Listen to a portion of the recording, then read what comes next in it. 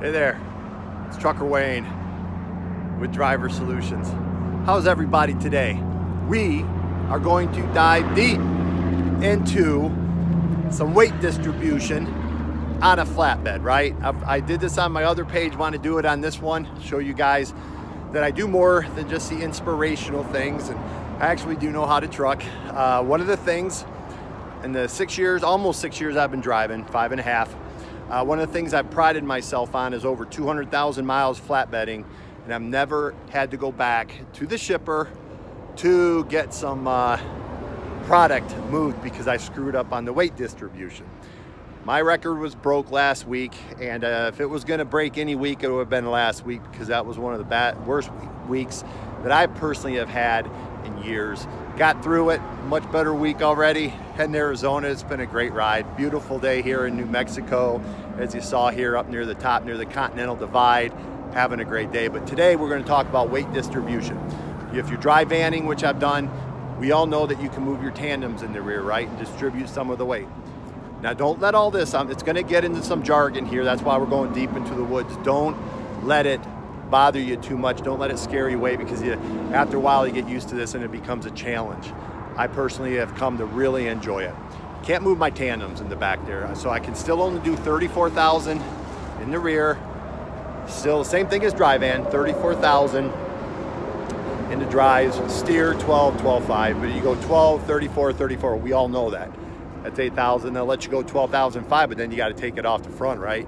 Or the back, whatever you want to do, but it all adds up to 80,000. With this load in particular, it's very important because I go into the shipper with a half tank. I have a 200-gallon tank, so it's really important when I go in with 100 gallons, that's 800 pounds. Now, how do I know that? It's important because diesel fuel, for every gallon, it's 8 pounds. Very important. You go in with a half a tank, try to get legal, do your thing. Here's the thing, I still have 100 gallons in there, right? If I have enough weight and distribution, I can put another 100 gallons in there, but that's another 800 pounds that will affect a heavy load like 48,000 if it was 48 true thousand pounds, right? That's really important to know. So every gallon of diesel is 8 pounds. It's good to know when you're flatbedding and you have a 200-gallon tank. So you go in with a half tank, do your thing. Here's the thing, guys. One of the things is when you can't move your tandems, this trailer, I've only had it for 2 weeks. There's a couple things important on an older trailer like this one. And why is it important? Because the other one that I had was not brand new, but it was lighter, aluminum. And I could actually put 50,000. My lightweight with nothing on there was under 30,000 pounds, which meant a light aluminum trailer, if everything was perfect, I could have hauled 50,000 pounds. It's a lot. And and here's the thing, if you're someone that wants to complain, why would somebody put 50,000 pounds on there? That'd be too hard to distribute. I personally worry about my miles. Why wouldn't they worry about poundage? 2,000 pounds is a lot over every day, every week, every month, every year. They're a company, they're trying to do business, I'm trying to do business. So don't get upset with these new trailers if you're trying to distribute. You just gotta become good at it, right? Well, this older trailer, my heavyweight is pushing 32,000 pounds. It's quite a difference, right? That means too is my weight that I can do on this older one is about 48.8. There's 6 coils up here, 6 coils. It's supposed to be 48,000 pounds. I'll tell you a few things why I know it's not exactly 48,000 pounds. I told you we're gonna go deep into the woods here, but there's 6 coils. When I showed up on Saturday, there's a few things. When I had to go back, there was a combination of my mistakes. As I've gotten older, I've tried so hard to admit to my mistakes, and I made a few there because I didn't follow my checklist. Also, I was given some bad advice as far as what all that weighed, right? So basically, and I'm gonna just spin around here one time, but just beautiful day. I mean, here you got the sun behind me there, how nice it is, but I wanna stay on the trailer to tell you what's going on. So basically, when I got there, I was told there were 6 coils, 8,000 pounds a piece, easy money, man. 8,000 pounds a piece, 6 coils. I know then, pretty easy math.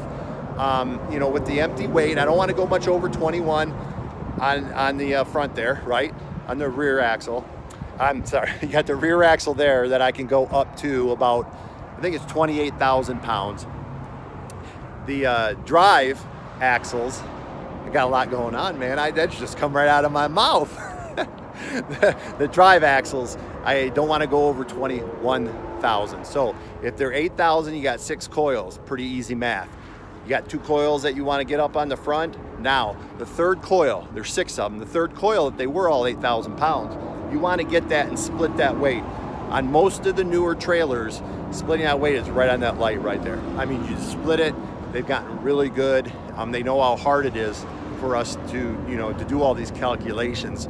You split that third one, so you've got 8, 8, 4. I'm going to be good. Then you got 3 in the back, 24. You split the 4, it's 28. 6,000, you're good. Everything's good. 34, 34. If you're at, I got about 800 pounds to work with, so you're going to be close. When I got there, one of the things that I was having trouble with was I've always worked with the combination of what I do on my math, which is pretty good because I've never had to go back, and I also work on poundage in the truck. If I can get it to about 69, the combination of getting to 69 PSI in my math, that's why I've never had to go back. This trailer's giving me different poundage up there. One of the things I should have, like I said, it was just a plethora of problems, is check the gauge here. Everything's working, nothing's broke. Nailed 69 there. After I was legal, I checked it out on there. But one of the things I've always done it in the truck, right? Well, it wasn't giving me 69, so I kept having the high-low driver move it. I'm really trying to get my 69. I couldn't figure out, the math wasn't working. I left, had her push everything back. When we pushed everything back, I kind of had a feeling I actually had to strap it, I had to tarp it, and when I left, I sent an email out to the office saying, I don't know if I'm legal. And sure enough, I got there, weighed myself, and I was not legal. I was 35.8 in the back. So 1,800 pounds over, right? I'm like, okay, we got issues. Now I got to go back. My streak is broken. I can't move 1,800 pounds by moving chains around and everything else. So, I'm like, okay, I got to go back. So when I went back on Monday to get it, the thing is, when you do go back like that, I had to take my tarps off. I had to unstrap. I had to redo my tarps back up and then get it back up there after the product was moved.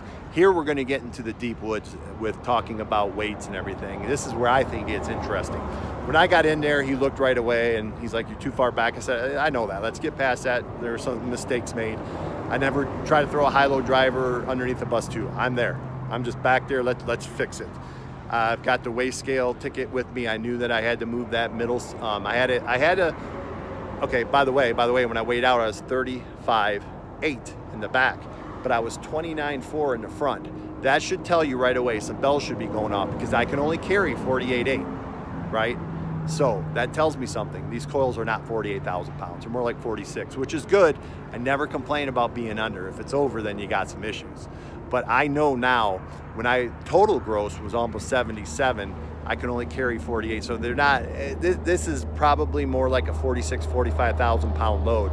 I also found out from the guy that was reloading me that they're not all 8,000. Okay, now I got some bad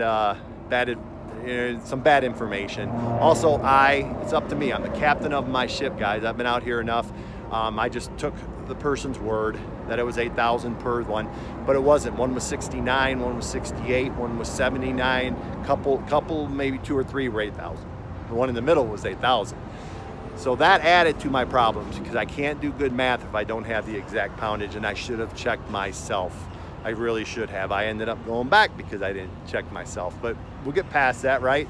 So when we got up there, the high-low driver wanted to do some of his. He's like, hey, we could put 69 to 7,000 up front. You'll be good. He was not wrong. He was not wrong. That's what he would have done on a Monday. I was there on a weekend. He is not wrong. What I didn't want to do was, I already have, we're working with the equations here. I already know the main equation is all I got to do is move 1,800 pounds. Why start putting different coils in order? Keep them the same order that I want it to, right? Same order that it's on here. I know I've got to move my 8,000 pounds. I wanted to move it 2 feet. The pallet's about 4 feet.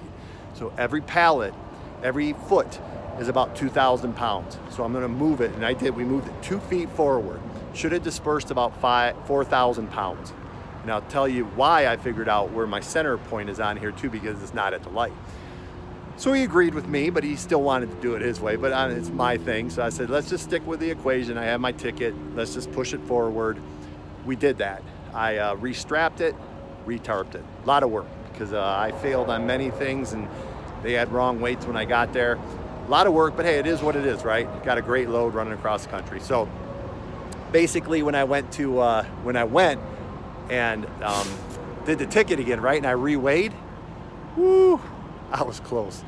33,820. All right, now I moved it 2 feet. Now I know that told me something else right there too. We're going deep into the woods here, man, I told you.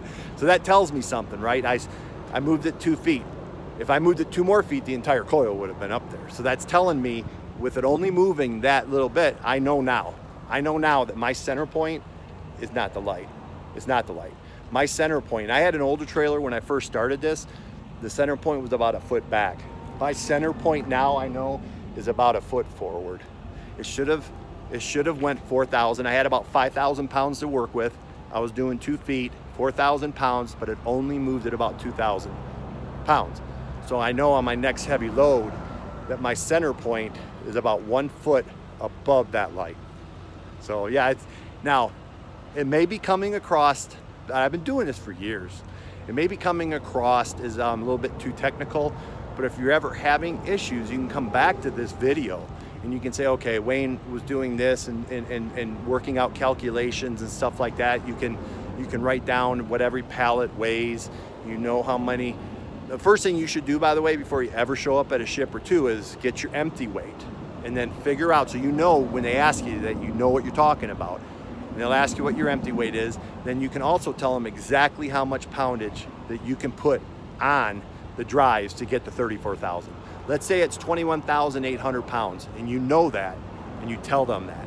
And if they're good and they know their weights and they're not trying to cheat it, they can put 21.8. I've been to places they put 21,750 and they nailed it. And I did my math. I'm just not letting them do it. But as long as you know exactly how much weight you can have on each one with after your empty weights, then you're good to go. Hopefully you didn't get too bored by this, but this is something where a streak of mine was broke that I was personally very, very proud of. You know, it's kind of, if it was gonna happen, it was gonna happen last week. But like I said, it's already Wednesday and it's great. New Mexico, doing my 30-minute break, it's done. I'm gonna head out, deliver tomorrow, and then go somewhere else. So it's been a good week already, way better than last week. So this is Trucker Wayne with Driver Solutions, with the positive path to trucking success. Check me out at www.truckerwayne. Wait, let's try that again, at www.truckerwayne.com, and check me out on Facebook. I'm also at Trucker Wayne In Depth, and I am out.